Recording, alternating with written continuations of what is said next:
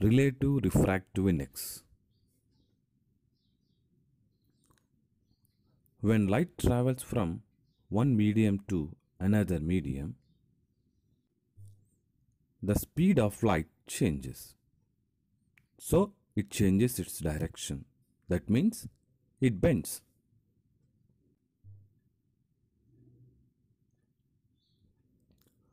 Let speed of light in medium 1 is v1, speed of light in medium 2 is v2.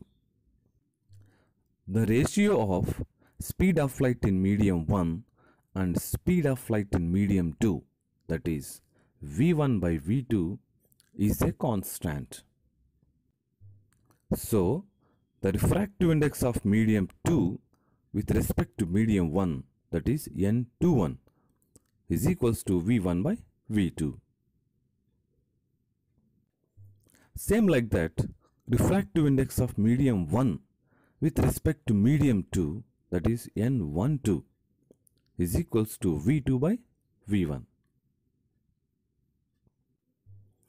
If we take the product of n12 and n21, that is v2 by v1 into v1 by v2, it is equals to 1.